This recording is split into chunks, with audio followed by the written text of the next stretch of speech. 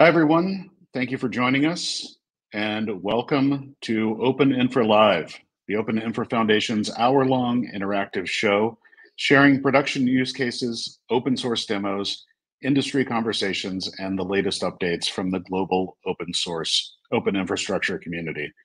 We're live here most Thursdays at 1500 UTC, streaming on YouTube and LinkedIn. My name is Jimmy MacArthur from the Open Infra Foundation, and I'll be your host for the day. As mentioned, we're streaming live and we'll be saving some time at the end of the episode for Q&A. So please drop your questions in the comments section throughout the show and we'll answer as many as we can. Our topic today is private clouds versus hyperscalers, a cost savings analysis. And I'd like to welcome our guest, Todd Robinson, president of OpenMetal. Together, we'll examine the impact that cost has on your cloud infrastructure choices. What are the advantages of going with private versus hyperscalers, and how does open source play a role in that choice? Todd, it's a pleasure to be with you. I'd like to start by noting this is great timing. We just met last week with Timothy Prickett Morgan to discuss his article, The On-Premises Empire Strikes Back at AWS, from an open source perspective.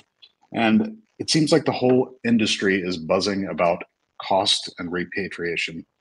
But before we get into that, I'm hoping you can give us a quick introduction into OpenMetal and the services that you provide.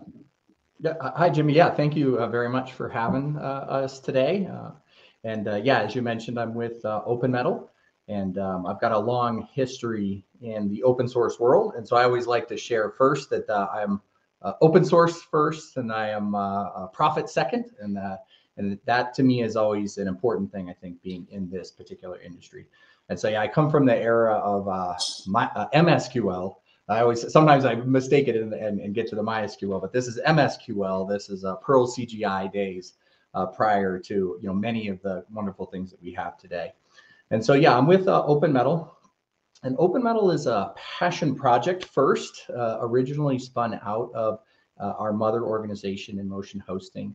And it is based upon our history and knowledge in open source technologies, particularly OpenStack and Ceph. And it's been something that we've used for automation of our data centers, for providing services within the back end of InMotion and many of our other brands. Also, Ramnode is one of our other brands where we use OpenStack and Ceph. So we have all this history and institutional knowledge of how to use it for ourselves. And we said, one of the things that when we think of open source, and a concern that I've always had is these systems get more and more complicated. OpenStack is one of them. We love it, but it is complicated. And things like a Cloud Stack or Kafka or many of the Apache projects that are out there, they become so they become so complicated that often it becomes very difficult for people who want to contribute, but maybe they're an individual, to get access and to be able to meaningfully contribute to these complex projects. And so we said, hey, you know what, with OpenStack and Ceph, we can actually, we're already doing this for our companies internally. We can hyper-converge this, turn it into a production-ready cloud on top of 3 servers, and allow people access to a running ref stack validated OpenStack, and so that they can experience it and use it in a production environment with production-ready day 2 functionality included with it, to be able to let people run an OpenStack before having to architect an OpenStack. Yep. And so, yeah, that was always, that's where we said, you know what? And after we did that, we said, wow, you know what? This would be something that might really resonate with the industry and with the community. So, yeah, that's our history, and it's again, I love talking about open source and OpenStack. So I'm just happy to be here to cover those things with you. Yeah, absolutely. I love it. So you're providing a way for, you don't have to be enterprise to enjoy OpenStack, and that's fantastic. I want to go to a blog post that you wrote recently talking about public versus private cloud, and you kind of outlined your thoughts on it. In general, as I mentioned earlier, costs are top of mind for anybody that's running their workloads in the cloud. Hyperscalers can offer a cost advantage at the onset because of free credits and incentives. But I'd like you to take us through the advantages of moving to private cloud. How can you offset those advantages that the hyperscalers offer? Yeah, so I think I always like to talk about tipping points. I think we're going to get to that in a minute, and that is a fundamental. And so there clearly are. And so OpenMetal, we're a combination really of bare metal. We do that. We absolutely do public cloud. We absolutely do private cloud, and we deliver private cloud on demand, which makes us kind of something in between that. And so our perspective always is that there are advantages to all the systems. And so you do want to take into account as you're working with this stuff that there are times when those advantages are more important to you based upon your scale, based upon the type of work that you do, maybe based on your philosophy, maybe based on your region. There are certainly regions that are much more friendly to the private cloud. And and so the thing that we've got actually up in front of you is why OpenMetal, here at OpenMetal for our large customers, we selected a private first resource management. And actually, if you don't mind, flip to the next one. I think it'll be easier for people to see. This is a graphic that we had. We're often talking about, okay, why did we make this choice? Why did we say, hey, that we're going to take a private first versus the same approach that most of the public companies do? And it really comes down to a fundamental about the tenant. The tenant is our customer, and the tenant that is working inside of the VM. When you're on a public cloud, what's happening is what's up on the board. And so you can see the blue there is your average used resources. And this is something like if you were to look at your graph of your utilization, let's say CPU utilization over a day, that's going to be like a baseline. And then constantly, obviously, your workload is spiking, the CPU and the RAM and the IO is all being used up, but typically in a very spiky pattern above that. And so the hash mark blue takes into account that activity. Now, in some cases, it spikes all the way up to the top. And in the red area, this is when you have to have inside of your virtual machine, you've got to have these resources available to accommodate for the spikes needing to go all the way up and max out whatever the resource might be, CPU, IO, et cetera. But in what actually happens in the public cloud is your blue and your blue hash marks there, those are combined over time, and those essentially are your total average utilization. The red is what's wasted. And the point that we always try to make and why we ended up choosing a private first for our customers is because in this scenario, the red used resources, they go back to the public cloud if you're running on a public cloud. And the public clouds, for various approaches that they use, typically they're going to resell that. That goes back to another customer. They're going to sell that again. And so in our case, when we said, hey, look, that philosophically doesn't really match up with how we view our customer. Like, our customer should have access to that resources. They shouldn't have to be trying to plan their VMs really, really carefully in order to maximize the use of them.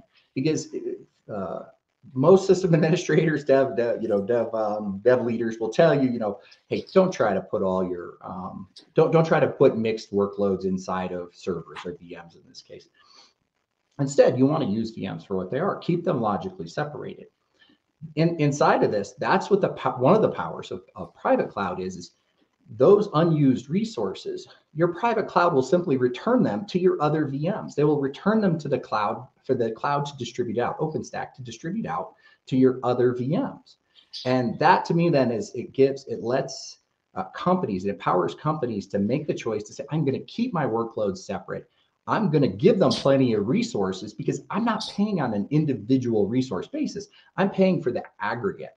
And so that allows companies to delegate down to their team to spin up new virtual private clouds projects in the OpenStack vernacular, to spin up these projects and use them without having to is that nickel or dime going to get us? Do I have to go to my manager to figure out if I can afford that or if I can do that?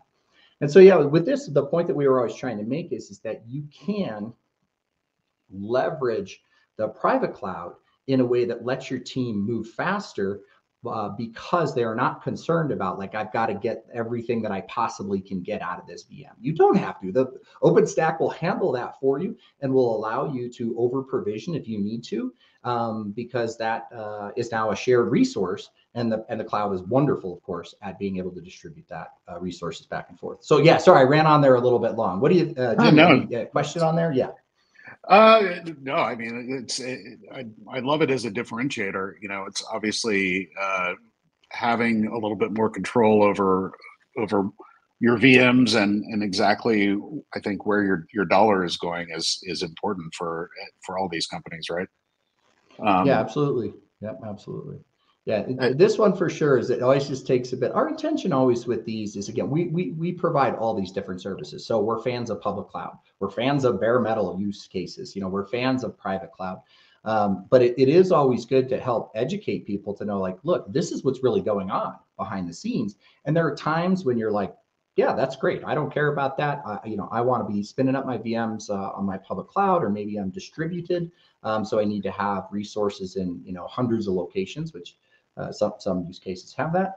But I always like explaining to people the fundamentals that are underneath it. So as they learn, they're able to say, okay, I understand how that's playing in. So I get to make a decision about my cloud, about how I want my resources to be distributed. Yeah. So sorry, go ahead. Oh, I was going to say, I love your philosophy. I mean, you mentioned earlier open source first, profit second, which is, you know, but not the norm, I think, in the business. But I also love the philosophy of keeping the customer first, and, you know, selling the customer's own paid resources back to other people in the public cloud is obviously not ideal, right? And what you're giving here is sort of a level playing field, and I think that's smart. I like it. Yeah, and I also say, so sometimes when you're buying from the public cloud, you are buying more fixed resources, and so they may not be doing this. Definitely, there's many cases where this is happening, but you also may be buying like kind of almost like a bare metal, like and that you're assuredly getting those resources. The issue with it is you still are not going to want to cram absolutely everything you can into that VM to actually get your full value out of it, to actually use the resource. You're not going to want to do that, because yeah, then you're going to end up, you know, mixing things that shouldn't be mixed, or you're maxing out things at inopportune times. And so I always say, yeah, one of the powers of public cloud or private cloud is that you have this level of control. You decide where those extra resources go and when they go there. Yeah, that's fantastic. I wanted to touch on one other thing on the on your blog post. You mentioned David Hansen, the Ruby on Rails creator, who had a very public breakup with Hyperscaler public cloud. Any similar stories from your perspective, from OpenMetal's perspective of customers that have been sort of fed up with the hyperscalers and moved on to your services? Yeah, and I've got a little, just because I followed the provider there, 37 Signals, right? They do Basecamp and Hay. And so they had the advantage of running actually hybrid, I guess could be the term is. So they had always run Basecamp inside of a data center, and they were running Hay out on the public cloud. And so they had a lot of the skill sets that are necessary, and the institutional knowledge themselves to help them go like, well, wait a second, like, why is this public cloud so expensive? Because they have a direct comparison. And so they were able to make choices pretty easily to say like, wait a second, this just doesn't make sense. Plus I already have these skill sets. And we've I followed them many times over the years as a Basecamp user early on in my career. And so we find that unless you have that perspective where you actually are seeing both of them literally at the same time, and so that you can very clearly make that choice, you have to get out there and explore what might be your other options. Now, typically you're going to do this when the numbers get pretty significant. And so they were in numbers that were very significant, like they were very public about posting all these things. And so, at $10,000 a month to a public cloud, does that make sense for you to start looking? Maybe. At 20 or at 30 or at 40. And they were starting to get into some of these numbers that were very large, and they were easily able to compare it. Yeah, and so our case, one of the public companies that has been public about their usage of us is a company called Convezio. It's a really cool WordPress hosting, so like software as a service approach. And they themselves were facing that same thing, is very large expenses associated with things that they would think of as fundamental to the performance of their product for their customer, and having to pay like a really large expense for those things, and them having to like end up with a question of like, you know, do I choose the most powerful, best thing for my customer, where it's an expense that's exaggerated against what their business model could support, right? But at their side, they were their philosophy was customer first, which you know, of course we love, is customer first. So they were really driven to the decision to say like, no, I have to go out and find out what are the other options that are out there, because I have to have that performance. Boy, I can't do it at that cost. And some of my competitors are out there doing it, but they're, you know, skimping a little bit on the performance. And so they were driven to start shopping around for performance first, and then costs second, which we love, because if you tune your private cloud properly, you're going to get that performance and you're going to get the cost savings. Yeah. And so Convezio is a great example. I check them out. They're a customer of ours. We love that. Pipestream is another company that they use this for their development pipelines, and they had found, you know, development pipelines are kind of an interesting workload, because when the team is working and they're pushing, there's lots of activity and they need a lot of resources. But typically, you also don't want to tear it down when they're not working, and tearing it down is, you know, requires its own set of work in order to create pipelines like that. And so they ended up moving over to us because they were looking at the expense that they had in their pipeline and saying like, this is just for the amount that we actually use. Why is this thing so expensive? And us being, you know, again, OpenStack, you know, is cloud native. Call the API. The API is wonderful. It does exactly what you would expect it to do, just like any other cloud provider. And yeah, so Pipestream is another example. So typically for us, we're seeing software as a service companies. We're seeing OpenStack companies that are like, look, I've been running my own OpenStack, but you guys do it faster and easier for us. We're seeing that come over to us. Yeah, those are, yeah. Did that give you an idea there, Jimmy? Yeah, no, that's fantastic. And I think, you know, you bring up a good point, which is the scale, right? If I'm a person that's starting my business, probably, you know, Hyperscaler is just fine to get started. Obviously, we prefer OpenStack powered public clouds, of which there are many, and some fine choices out there. But you know, it brings to mind something that you mentioned in another blog post, which is the cost tipping point, right? So like, at what point do you scale so much that, you know, obviously 37 signals and Basecamp or Hey, you know, those are extreme examples of like very, very high traffic websites, but, you know, or services. And but for the regular Joe, who's starting up a business, what's the point that you start to get to really make the move?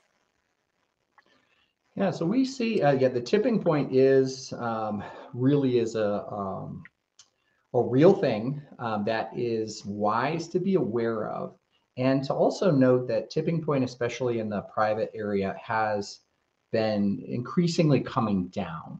And so as automation has occurred in the private, let's call it the private world, it's data center automation. OpenStack's ironic, or Bifrost, we use it. It's a wonderful automation system. Those improvements that have been going on in that world has lowered the tipping point. But tipping points are typically made up of a couple different things. So of course it's going to be your compute. You know, how much compute are you realistically using? What's your egress? Egress is a pretty expensive item on the public cloud because they have found that as a relatively straightforward place to make a pretty big margin.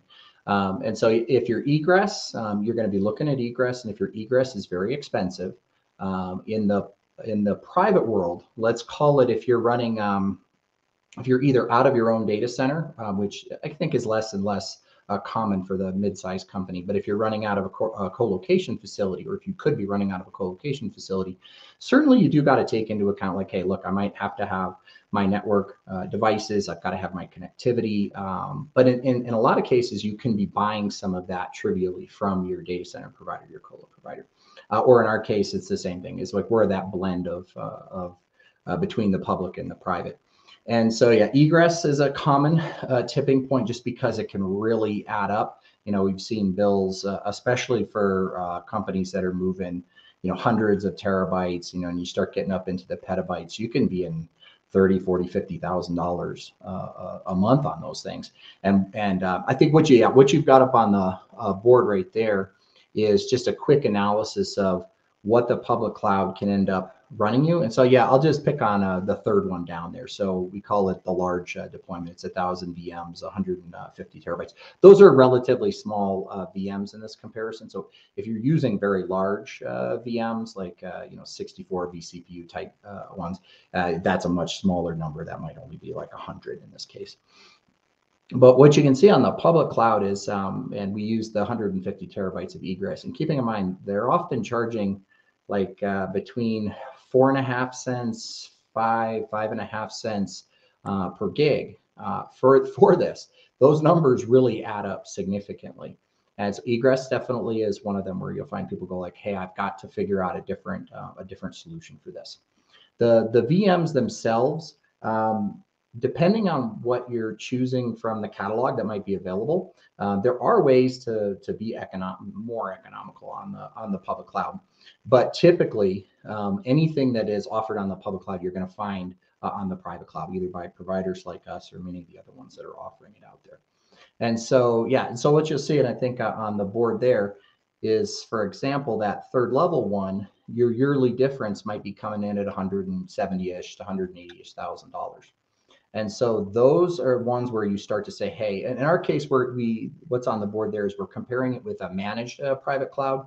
And so that's oftentimes easier for companies that are coming off of the public cloud to not have to step fully into the complete management of the system. And so we will often not do comparisons against the managed private cloud. So that's when you've got a company that you contracted with that helps you run your private cloud. Over time, in our case, we encourage our customers to learn more and more about it. And as they become more comfortable with the automation that we've used for managing the clouds, they have a choice. Then they can make a choice to shift in between managing it themselves or having us or a third party manage it. But as you can see, the numbers really can add up there. It isn't for public cloud. For smaller installations are wonderful. It's exactly what it's for. And you can, and it's easily a more economical thing to do. So definitely, like you can see the very first one there, small 100 VMs, 10 terabytes of transfer. If you're really looking at saving 18,000 or so a year, you're probably in the spot where maybe philosophically you don't want to be on the public cloud. And so it's a reasonable thing to make a change over to a private cloud at that stage. But typically that wouldn't be a cost-driven decision. But yeah, as you go up in these levels, again, watch out for your egress, watch out for your storage costs. Let's just use the typical S3. Certainly you can be less expensive. But one of the things we also find is that companies are looking, I'll proffer this as a category, is speed of completing a job. And this just means like if you're doing a modeling job, for example, and you need your compute to finish up with its model and it needs to push its data off into an S3 bucket, and once that's done, you're going to pick up another job. Well, what we found is that by physical location, it actually really comes into play in the speed of your job. And so that you can do your compute, get that model done, shove it off into an S3 bucket that's literally like next door, right, network-wise, and complete your workload in a more timely fashion. So there's also some of these hidden tipping points that have to do with like looking at how long does it actually take me to process this stuff, and it is moving data around is a big part of that.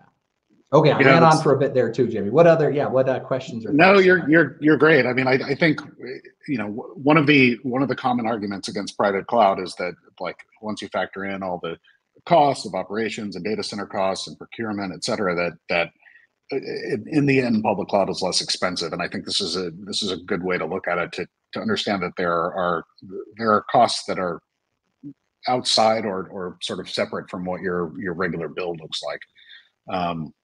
So yeah, this is good stuff. It definitely is. It's the dipping points often come up, and it typically is going to come up for a manager or is a leader in the IT side. It may be driven by the CFO going like, wow, these numbers are large, or I'm getting all this spikiness, and so we're now out of budget, and what's going on. And so that's often one of the drivers. And then I would just encourage those leaders that do end up facing this question of like, how do I need to drive this down?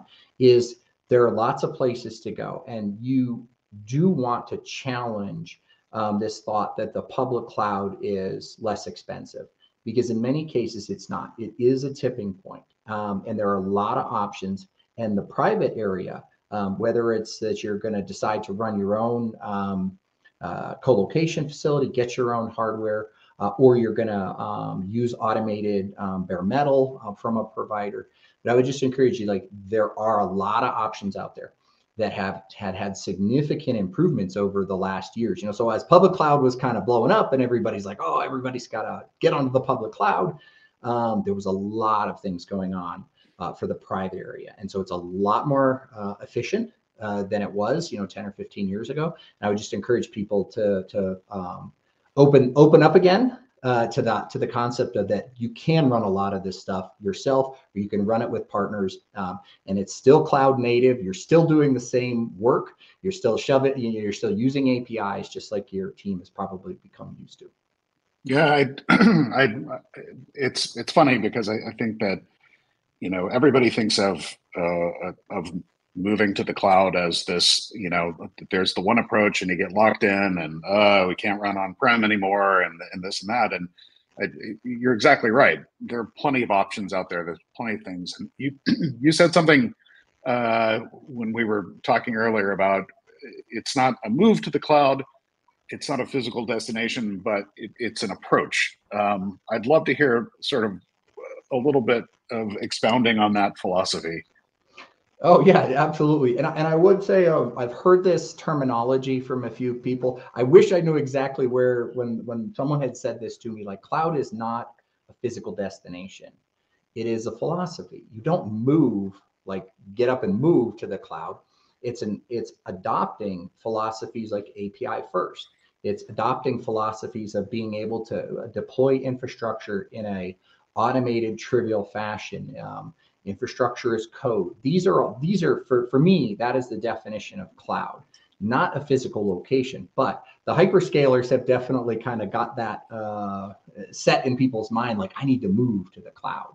Well, in fact, it's techniques and approaches versus actually a physical move. So when you go back and forth between providers, that might be a physical move, but that's a provider.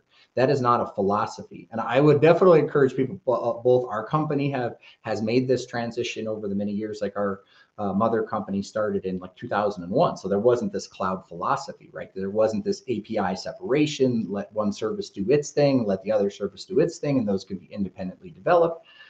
Instead, we had to make that transition. And so we absolutely have some of the old systems as well as the new systems, but we didn't move.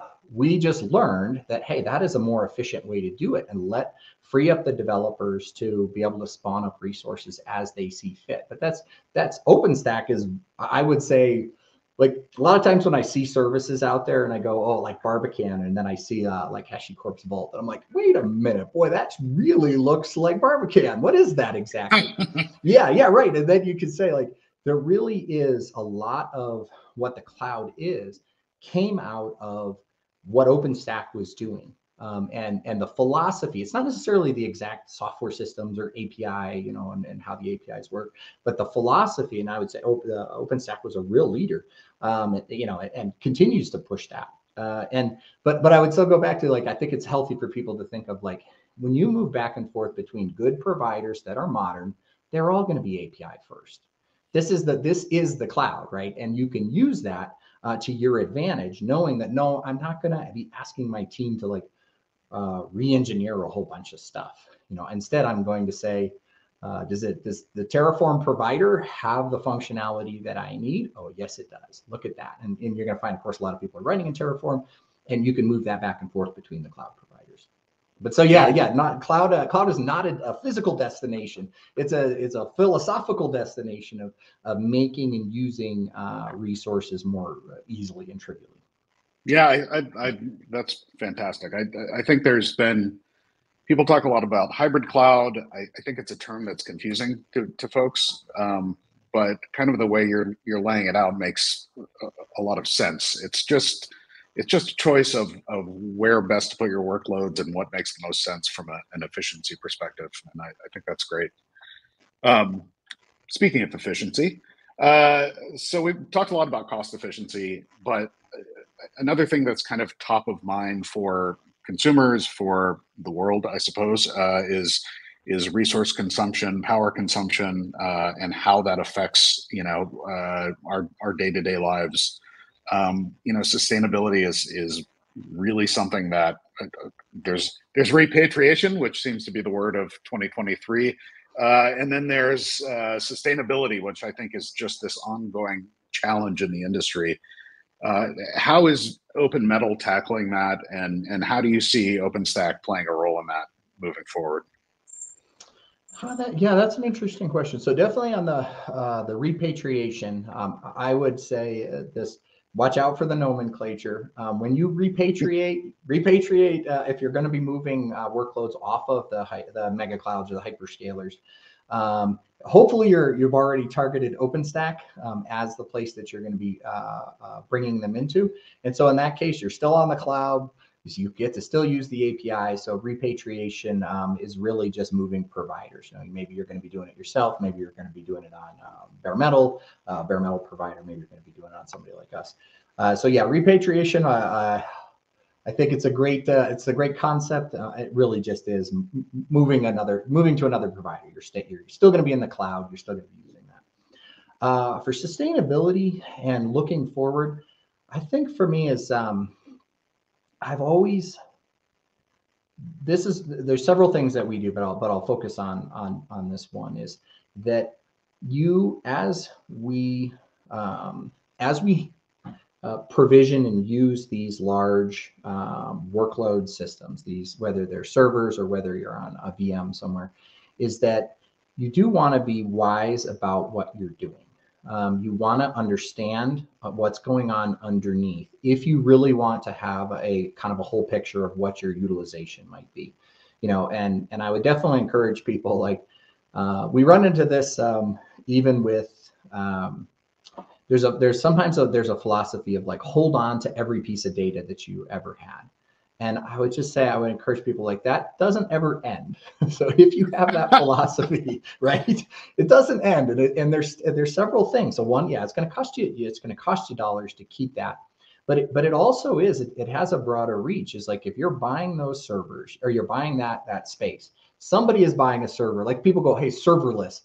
Serverless is not really a thing. There's, of course, a server. And you are utilizing those resources, and those resources mean somebody has built that piece of that device. They have, pulled the rare earth or whatever out of the ground, and they have turned that into a server. They've put it on a ship. They've got it into a data center. They're plugging it in. So I just say that for sure in our space, that is absolutely the path that we're going on, right? Like, as people do need these services. But I would just say, be wise about those things. Understand that both your cost is dependent on decisions that you're making that might also have impact on resource usage that has an impact across the world. So yeah, I'm not sure, Jimmy, if that's I'm going to be able to answer as many of those questions. I love things about, like, our data center in Amsterdam.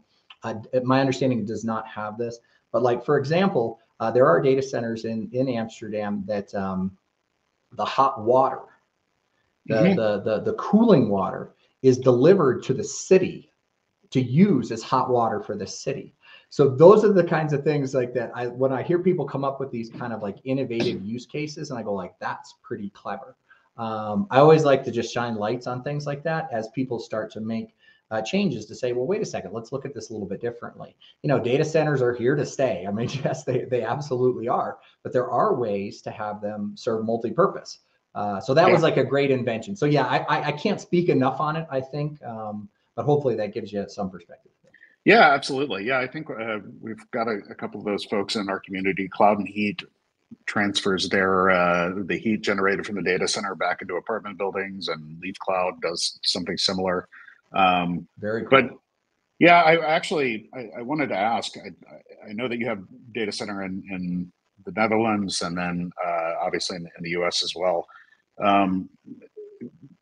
Part of, I think, people moving back to OpenStack powered public clouds and OpenStack powered private clouds is because of this kind of push by the European Union for GDPR and kind of data sovereignty.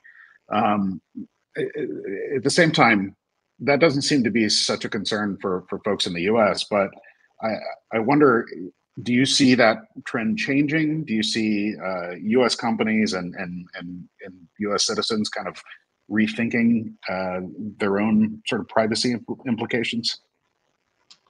I think the U.S. There is pretty definitive differences, I think, between our European and our U.S. base. The Europeans, I think there's many factors actually that have the Europeans approaching how they do these things differently. One of them is that the hyperscalers, these are American companies that, for lack of a better term, are coming in on the European turf without necessarily having the same philosophical alignment as many of the Europeans do. So first off, is that's an impact. Is that I think here in the U.S. they're American companies. We're proud of those companies in many cases. We've grown up with them a bit, and I think our view of the brands tend to be more positive than the Europeans. So first off, the Europeans I think, are very much looking at those organizations and saying, first off, they don't align philosophically, and then second off, they're not from here, and so it's a lot more difficult to deal with them. Now, obviously, they have introduced many laws to help encourage those companies, let's say, to align with their philosophies. So that we notice first is in some cases we have a wonderful company, My Mini Factory, who is with us. And they're like, yeah, we don't want to work with them. Like, that's just something that's important to us. We don't want to work with them versus working with a company that is they're very, very open source, a very grassroots company. And so, yeah, I think what we see the difference between this, I think you're right in that the US companies don't think as much about data sovereignty because they are just kind of used to, hey, this is what I work under and I know where my data is here. So yeah, I would say that there is quite a bit of a difference. Do I see, you'd ask, like, do we see if the US companies are taking it more serious?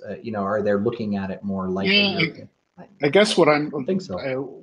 What I'm seeing is more, for instance, there's an organization called OROC that is private cloud specifically built for the government, to government standards, but that's running on OpenStack. I'm seeing more OpenStack powered public clouds pop up, which 3-4 years ago we wouldn't have seen that. As you and I were talking about before the show, OpenMetal might have seemed like a risk 3 or 4 years ago to a lot of folks, but you've hit this niche where it's there is a turning point, and I guess in the US it's cost, right? And in Europe, it's a combination of cost and data sovereignty kind of driving that. But I do feel like people are becoming a little bit more cognizant of it here in the States. And I don't know, maybe I'm crazy though. I think first, the first thing that's on people's minds is cost. I think that's the world that we're in. And yeah, you had mentioned, did we face an uphill battle when we first said, one of my closest friends in the world said to me, he's like, what are you doing? Like, why would you try to take on Amazon or somebody like that? Why would you do that? Now, this was a few years back. And he says, that's just foolish, like going up against a company, those sets of companies like that. And in some ways, yeah, he was probably right. There's some there's some foolishness inside of there, but also I would say like there is a place for this type of product for OpenStack to be vibrant at the mid-level. They were as an enterprise, of course, it was always a logical choice. And for data center managers, companies like us who had to run data centers, always a logical choice. It's a brilliant piece of software or brilliant set of software. But to bring it to the mid-level, yeah, I think that what is driving people though to consider it here in the US mostly is cost, is they've hit a tipping point and they make decisions like, when those numbers get big like that, 20 or 30 or $40,000 a month that you're saving, when they realize that, look, I can take those dollars and I can hire more developers and I can move the product faster. It's not often like, hey, I'm just going to drive that to the bottom line. There's definitely some companies that are obviously going to do that. But some of it is like, no, it helps me move faster because I'm not blowing all that money on this part of my business. Instead, I get to put it towards my product. A lot of the SaaS companies have that. They're going to come to us and that's what they're saying first is like, I just want to move the dollars out of here over to here because this is valuable to me. But do we see them as data sovereignty? I would say OROC and we definitely have companies that do, especially when working for government agencies and things like that, that very much do follow that. But to be honest, it's really two things. It's a control issue with performance. So they're like, look, my ratios, I need lots of RAM or I need a little bit of RAM or I need lots of IO, and none of the flavors that I can buy from the public clouds are like that. And so I'm ending up having to like buy something that has tons of NVMEs attached to it just because I need a lot of vCPU or I need a lot of CPU. And so it's kind of a waste of money. So you see that often it's a performance discussion, but cost is very much top of mind in the US. The Europeans, I think, are very much more aligned with what you're saying. Like that, I want to understand where my data is, where my customers of the visitors or users of my application, where their information is going to be. They want to be more empowered. I think that's also a piece of that. But I would say though, it feels like the U.S. market, like fast forward a couple of years from now, and as people learn that this type of product is available and that OpenStack is now, more accessible, and OpenStack has become easier. And for everybody listening, I think you already know this, but OpenStack has become easier and easier to use. There are a lot of these small systems that allow you to fire it up on a single computer and follow through on getting familiar and using it. But I think fast forward a few years from now, and because this ease of use has become more prevalent or the market has become more aware, I think the empowerment part will become more clear as people will come in and say, I want that because I want access to it. I want to be able to modify my flavors so that it's as fast as it can possibly be, because I need my workflow to get done or my customers are doing something and I want it to be fast for them. Yeah, no, that makes a lot of sense, I think. We've got a question from the audience. So sometimes it can be hard for folks to go all in on private cloud. So we see a lot of users turning to hybrid. When doing this, what types of workloads are best for private cloud over public cloud?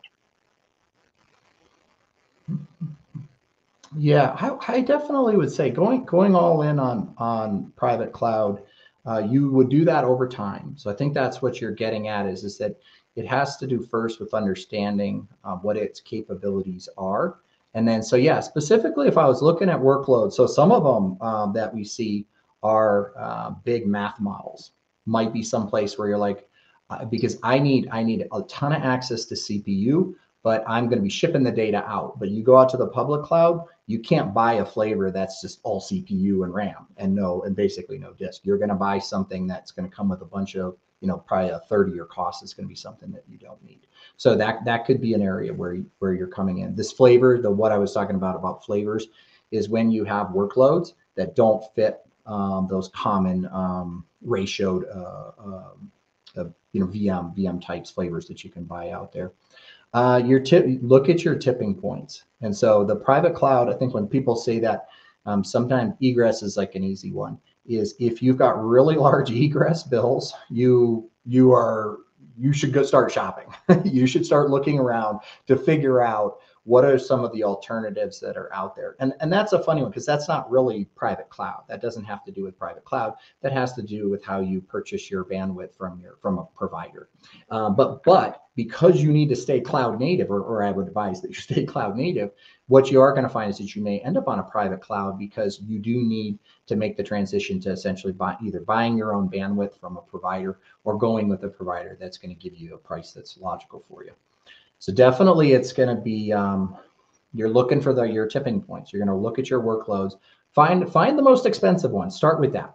So you can always say like, all right, let me open up this big bill of mine, which it can be a bit tricky, but you open up the bill and you got to start looking for commonalities.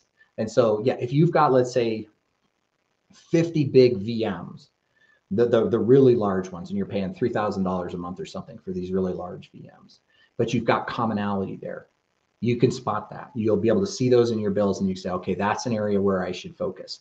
So yeah, start with that. Start with the bill, take a look through to find commonalities and workloads, and those would be ones that I would often target. And I would definitely encourage, now this is me as OpenMetal talking, of course, I would encourage you to, before you go all in private cloud, is spend some time with some of the organizations that will help you through that. There's great contractors out there that can say, look, I can help you build that cloud, and I can do it in a way that's not oversized. Remember, like OpenStack and Ceph, they're designed around adding and removing resources within there. So don't go into this like thinking like I need to build this huge cloud. You don't need to do that. These systems are fantastic at being able to add and remove resources to expand and contract your cloud. So I would say try not to go with I need to spec this for a really large. Start with a small one and understand how those things work. But they are scalable. Those systems are very scalable. That's one of the improvements over these many previous years that you can rely on. They're very good at adding and removing resources. Yeah, and an advantage, that's the cloud advantage, right? It's and you don't have to go on-prem. You don't have to plan out a whole data center. You've already got that available, and you can pick and choose and see what fits right. Yep, you got it. Love it. Well, I think I don't know if there's anything you want to close with, Todd. Yeah, I think I always like to kind of go back to this concept of stepping into the cloud world, stepping into the private world, or where infrastructure, you're going to be a little bit closer to infrastructure, and recommend to people whenever you're looking through choices that you have, that people are often fearful, and they say, hey, well, I'm going to have to run the hardware again, or I'm going to have to do procurement again. But look around, there's areas that you can allow your other providers to do those things for you.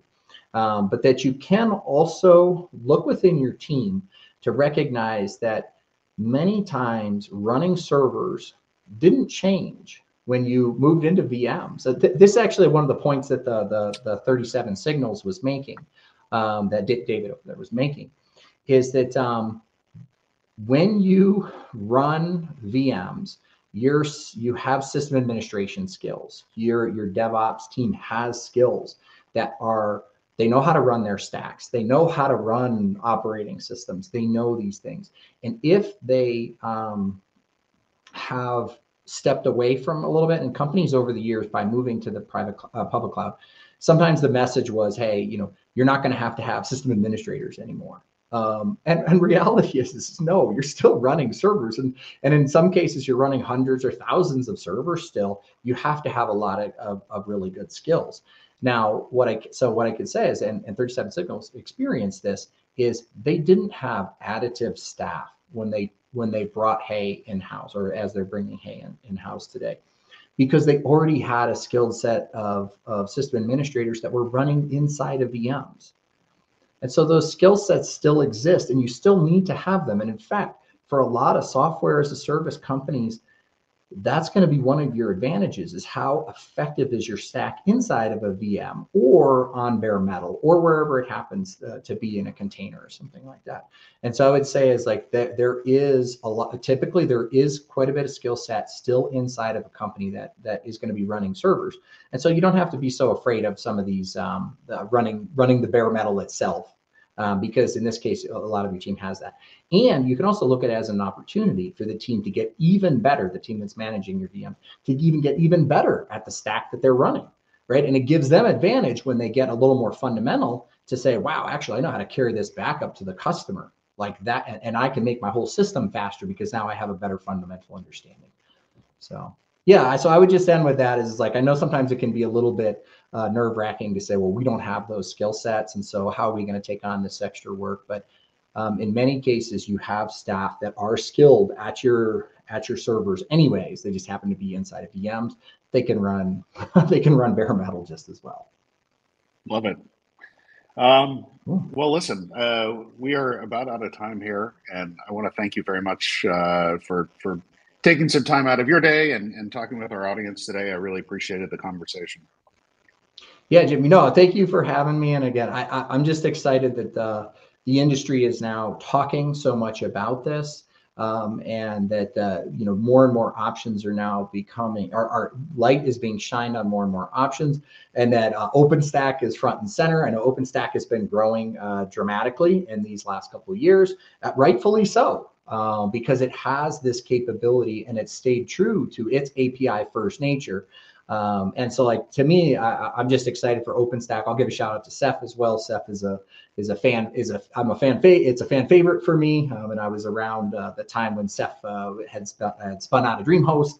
And so I'm also excited to see it taking such a major role in here alongside of OpenStack. So, but yeah, just very excited. And I think we've got an upcoming meet and greet. But yeah, I don't know if you wanted to shift over to that and talk a little bit about the upcoming conference here, Jimmy, before we cut. Yeah, absolutely. First, let me say, for those of you that have DevOps folks that are considering moving to private cloud, OpenMetal has some fantastic tutorials on how to jump into OpenStack. Check out their LinkedIn page. I don't think I have a link ready, but I wanted to plug that and say thanks to OpenMetal for really supporting the OpenStack project. We greatly appreciate it. And yes, as Todd said, join us in Vancouver, June 13th to 15th. OpenMetal will be there. They are a sponsor of the event, and so will many of our other organizations. And we'd like to thank the sponsors of the event. Our headline sponsor, of course, Wind River, and our premier sponsor, Orchestro, and all of our exhibitor sponsors, including OpenMetal. Thanks so much for supporting the event. And if you have any interest in joining the event or sponsoring it, hit me up at jimmy@openinfra.dev, and I'm happy to provide some more information on that. And remember, if you have an idea for a future episode, submit your ideas at ideas.openinfra.live, and perhaps we'll see you on a future show. And finally, I'd like to thank all of our OpenInfra Foundation members that make all of this possible. If your organization would like to join the OpenInfra Foundation, take a look at openinfra.dev/join. Thanks much, and have a wonderful day.